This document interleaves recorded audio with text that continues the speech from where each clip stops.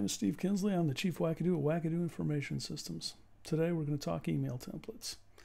Email templates are used by a number of our applications, probably most heavily in contract to close. So that's the one that we're going to use as our example. But everything that we say applies equally to every application that supports email templates. Please keep that in mind, and let's get started. So we're going to take a look down here on the Custom Templates menu, and we're going to find Email Templates. We're going to click on that. And we're going to see that we've got a list of, in this case, 73 different templates, one of which is a copy of one of our system templates and is called AAA Example Template, really original. Let's go take a look and see what that has. When you edit an email template, you've got a template name, first field that comes up. You've got some file statistics. Now these are holdovers from the system template that I copied because that's a file-based system. We've got a list of fields that are available for use in our template. Now those are based on the list of resource types that are available within this application for generating email. There are a number of real estate related ones in this example, each of which has a long list of fields that you could select from. So for example, the contract itself has a long list of fields that you might use in your email. Rather than jump to the body, we're going to jump to the bottom and talk about the buttons. We've got the Save button if you make any changes. We could copy this template. This would generate a full copy. This is how we got this one. We went into that other one and copied it. We can toggle the view to XHTML. Right now we've got what they call a WYSIWYG view into it. This is basically what the email is going to look like, except filled in.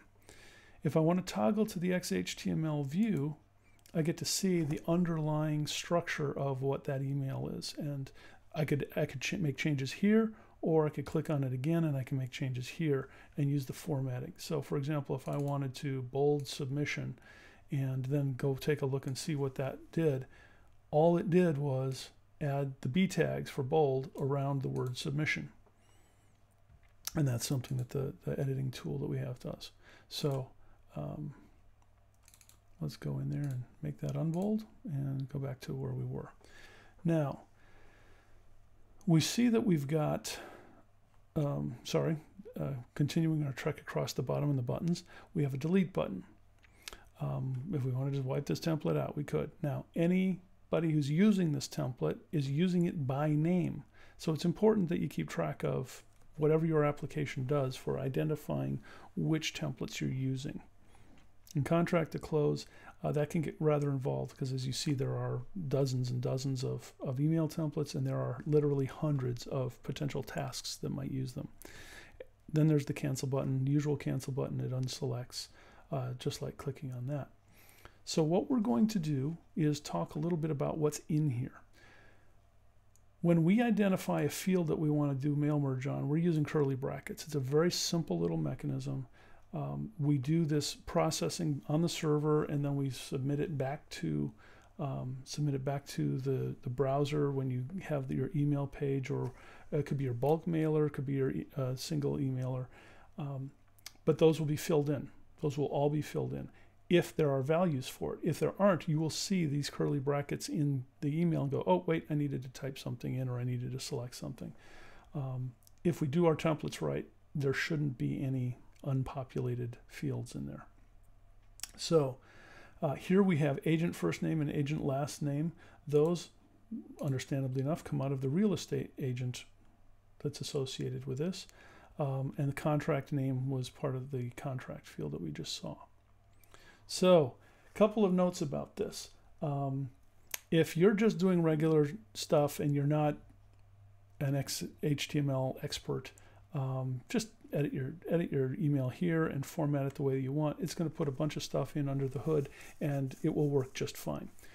If you really want to go in and tune it, and you know the difference between HTML and XHTML, feel free to do your editing straight in here. Now, there are two situations where you'll have to do your editing straight in here. This insert tag is a custom tag that we created for inserting, in this case, a common footer. The only thing that should be in there should be no formatting, no nothing, just the name of another template, and there is a template called agency footer, that if I want to change my footer on all of my emails that go out of the system, I would go there and change that, and then it would automatically be included at email generation time. Now, another field that we have, and this is alluded to down here, is something called the resource block. Now, resource block is not used in contract to close, but it is used in another application we have called teacher gifts. So I'm going to change applications over to wackadoo.org, where we have a charitable application that we've got for sending emails to teachers with a list of charitable gifts. So we're going to change applications from contract to close to teacher gifts. Now, I am here on the email templates page, just like I was there, but there's only one in this case because this sample data is much smaller. The gift notice email, it says, okay, great, hello, teacher first name, teacher last name, same stuff that we just saw, just different entities that we have to pick field names from. So, for example, the teacher has, a certain amount of information we can do. Now, in the middle of this, we want to generate a table of all of the different gifts that are have been given to this teacher by the teacher's students or by the parents of the students. And the way that we do that is we go into the XHTML, and you can see there's all kinds of formatting and things in here. But right here, we have a resource block tag.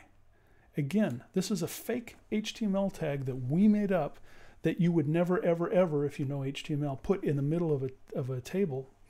And it, in fact, would not work in the middle of a table, except we're creating a template.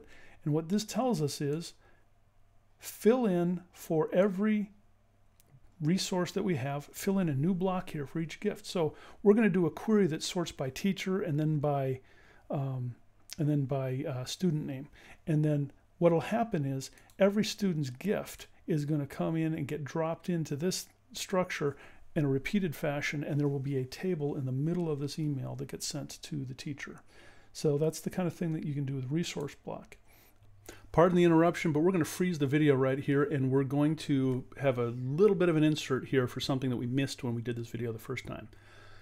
In the applications that support resource block, and there are 3 of them, there is a single entity that you can do this resource block on. In this example, we're talking about sorting by teachers because this is the teacher gifts application. It makes sense for that to be the one. So the query that's used to generate the data that's used to generate this email has to be sorted by teacher ID first.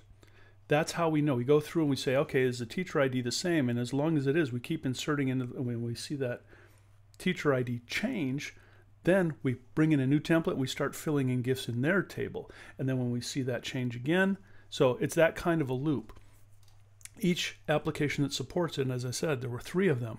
There's teacher gifts, sponsor care, and donor care.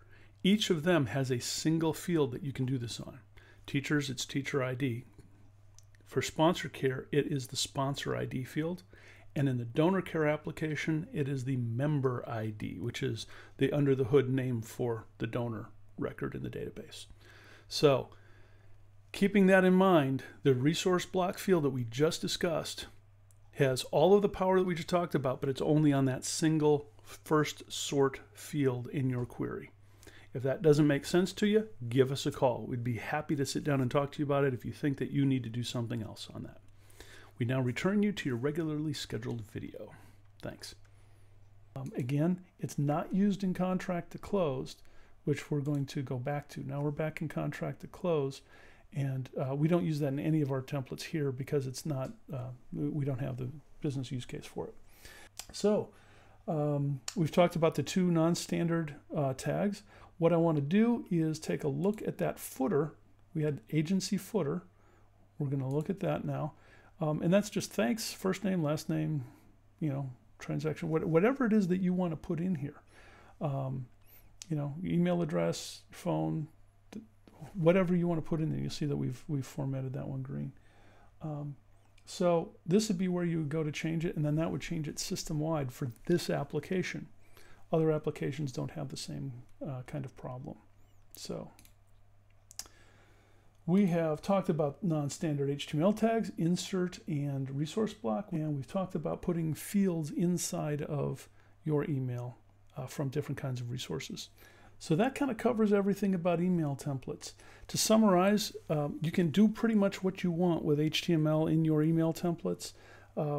3, make sure that you don't mess up those 2 custom tags, the insert tag and the resource block tag, if they are used in your email templates. Thank you for watching the video. If you have any questions or comments, please feel free to reach out to us directly. You can find our contact information on the Contact Us page at wackadoo.info. Thank you.